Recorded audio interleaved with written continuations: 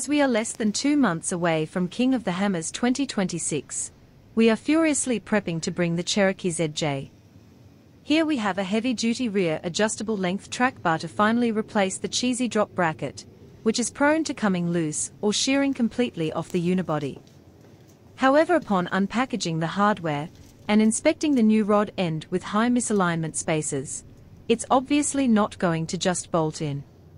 Instead, we are embracing the fabrication task to build a new frame mount, which then motivates us to first weld in the sections of unibody stiffeners we never got around to putting in.